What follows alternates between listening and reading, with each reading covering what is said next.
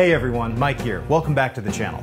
Here at the Guitar Bar, we deal almost exclusively with a variety of used and vintage guitar gear, especially Fender. As you might imagine, thoroughly vetting vintage Fender amps for originality and optimal functionality is an everyday job for us, whether when we're listing gear for sale or customer amps passing through our service department. Today, we're going to show you how we go about dating a vintage Fender amp. We're going to be breaking down the source date codes on the potentiometers, speakers, and transformers, as well as decrypting the dates on tube charts. Now, it's important we put some brackets on today's conversation, as the information in this video is going to be largely applicable to Fender amps produced from 1948 to 1981. Much of what we'll be discussing here will be applicable beyond this date range, but the main focus is the amps that fall into the tweed, brown panel, black panel, and silver panel eras of production. On the bench, we have a willing volunteer, a 1964 Fender Deluxe Reverb from production run number 1. It's a legendary circuit and perfect for today's purposes. But how do we know for sure that this is a 1964 Fender Deluxe Reverb? The first thing we'll look at to get a rough idea of an amp's age are the cosmetics, or the outward appearance of the amp. We'll take it all in, from knobs to Tolex, faceplate cosmetics, and grill cloth, and we'll compare these features against what we know to be era correct for this model. The first thing we'll look at is the Tolex and the grill cloth. Now, we know black Tolex was first introduced in late 1963, as was silver sparkle grill cloth, so those both check out for this amp. Let's take an even closer look at this grill cloth. Do we know that it's original? Well, the weave on this grill cloth is actually fractionally wider than what we'd see on a 1960s Fender, but the cloth has been aged to more closely match the patina on the original Tolex. A couple additional small features that will be germane to a pre-CBS era Fender Deluxe Reverb from 1963 to 64 will be the lack of a logo on the grill cloth, as well as the way that the silkscreen text is presented below the Deluxe Reverb name. You'll see that this text says Fender Electric Instrument Company. Now, this would be only for the amps produced very early in the Deluxe Reverb's production run. CBS Corporation would buy Fender in January of 1965, and they would change this text to say Fender Musical Instruments. One more tiny little detail that we can look at here that's specific to the black panel era of production are the knobs. Now, we know these are black panel era knobs because of the 8. This little guy here is called a Snowman 8. That's because the top of the 8 is just a little bit smaller than the bottom, like a snowman.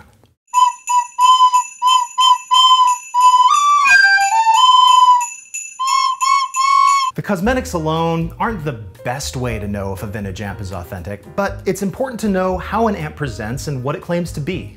The main focus of our vetting today will be source date codes. So let's take a minute to discuss what a source date code is and why they exist at all. These codes are an identifying number that, when decoded, will tell you the manufacturer, the year of production, and the week. These codes work within a framework set up by the Electronic Industries Association, a nonprofit group representing the manufacturers of electronic components. While the EIA first published a list of source date codes in 1924, the process didn't become standardized until after World War II, over 2 decades later. Source date codes typically have 6 or 7 digits, and they can be found in a number of places on your amp, including on the transformers, on speaker frames, and on potentiometers. Let's break down the source date code on this Deluxe. Now, this speaker here was manufactured by Oxford, Fender's primary supplier of speakers in the black panel era. It's a 12-inch ceramic magnet driver, and our source date code is right here. The code for Oxford is 465, and breaking down the year and the week of production of this speaker, we have 5 for 1965 and 21 for the 21st week within that year. While this particular Oxford is era correct for this amp, you might already be shouting at the screen saying, wait a minute, this speaker's from 1965, but we're talking about an amp from 1964. Well, this is an era correct substitution and actually quite beneficial for the Deluxe, as it allows for better wattage handling and a bit bolder low end. In addition to dating a speaker by its source date code, you can also figure out the rough wattage of the speaker by the letter embedded in the speaker's model name. This will hold true for both Oxford's and Jensen's, Fender's 2 primary speaker suppliers. For Oxford's, as the speaker wattage goes up, so does the letter in the alphabet embedded in the speaker name. For example, The 12L5 speaker in this Deluxe is higher wattage than a 12K5, which would be the speaker typically found stock in a Deluxe Reverb. For Oxford, the range of speakers used in Fender's guitar amps extends from the 8E speaker used in the Vibrachamp, an 8-inch driver, the 10J speaker used in the Princeton and Princeton Reverb, a 10-inch driver, and the 12T speakers used in the Bassman and Twin amps, both 12 inches. The letter codes on Jensen speakers work in the opposite direction. The earlier the letter is in the alphabet, the higher wattage the speaker will be.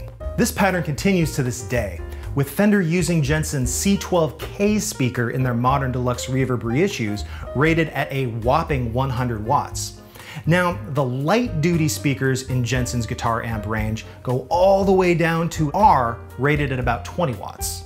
It's important to note that these letters reference both the wattage of the speaker and the size of the voice coil. For example, a Jensen C12Q will have a 1¼ inch voice coil rated at roughly 30 watts, while a Jensen C12R, again at Jensen's low end of their guitar amp range, will have a 1-inch voice coil. One last handy tip pertinent to Jensen is that the material of the magnet used in the speaker can be deduced by the letter prefix on the model name. C predictably stands in for ceramic magnet, while P is a bit less intuitive, meaning an Alnico magnet speaker. P stands for permanent, as these speakers, when introduced circa 1950, replaced the electromagnet field coil design that Jensen had used previously. To tie this up in the neatest possible bow, it's important to remember that Fender was a big company, especially after CBS took over in 1965. Fender would slap their label on a variety of speaker manufacturers. While Jensen and Oxford are the biggies, Fender used JBL speakers on certain high-end, high-wattage models, and they also use speakers manufactured by Utah and CTS for the Bassman and Super Reverb, respectively. As the silver panel era dragged into the early 80s, Fender would use even more speaker manufacturers, likes of Pyle and Electro Voice. The moral of the story here is to check your source date codes and see if they match up with the appropriate era of your amplifier. Now we'll dig into tube charts, and this is an easy one, a total slam dunk. If you can string together 2 letters of the alphabet, you can date any Fender tube chart from 1953 to 1967. While Fender's Tweed amps began production in 1948, they didn't standardize tube chart dating until 1953. Now, the first letter of the 2-letter code will stand for the year of production and the second letter for the month. For example, a Tweed Fender that left the factory in January of 1953 would have a CA date code. On our Deluxe Reverb, the code reads NA. Now that's N standing in for 1964 and A again for January. Fender would abandon this practice at the end of the black panel era, but it's an extremely handy data point for the Tweed, brown, and black panel eras of production. Shifting the focus to the circuit itself, let's take apart the amp and take a look at the transformers. The Fender amps are very easy to take apart. All we have to do here is take the 4 screws off the back panel and then the 4 nuts connected by these 2 chassis straps.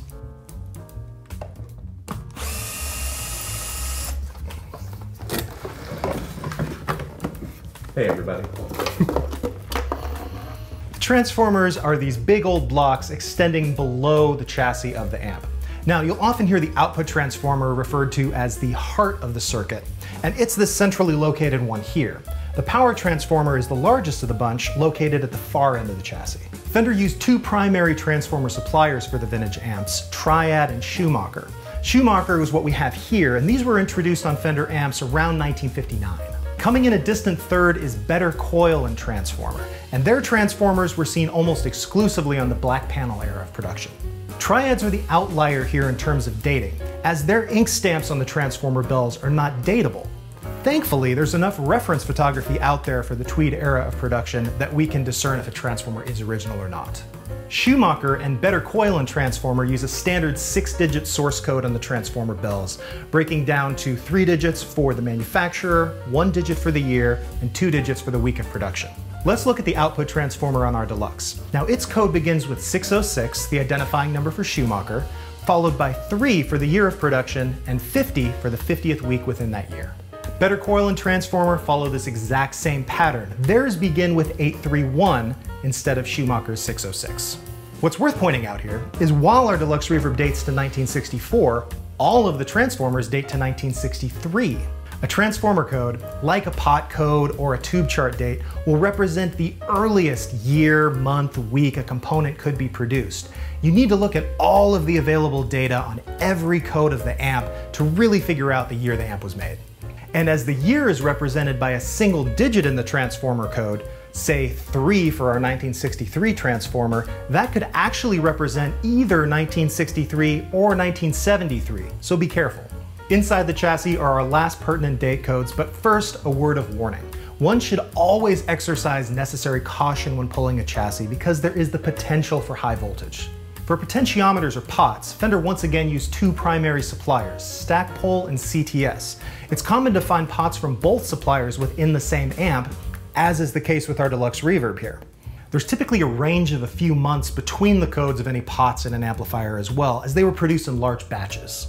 Now, the lone CTS pot in our amplifier is the bias pot here. CTS's source date codes begin with 137.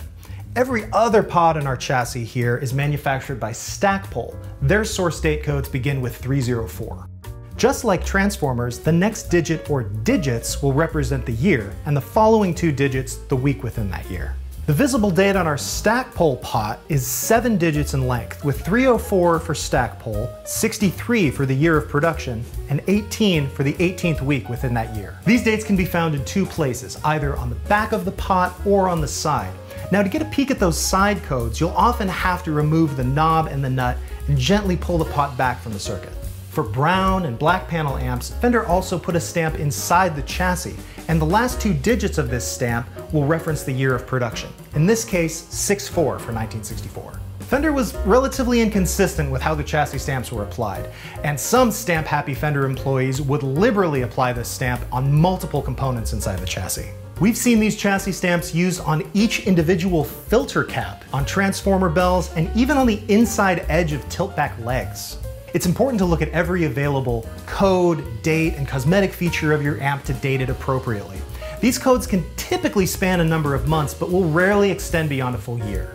And while an amp may have dates spanning, say, 1963 and 1964, as with our Deluxe here, the latest date will always signify the year of production. Thank you for sticking with us through this spec-heavy journey. For all of the vintage Fender amps we have here at the Guitar Bar, as well as all of the repair and restoration services we offer, please check out mmguitarbar.com and stay tuned for more content.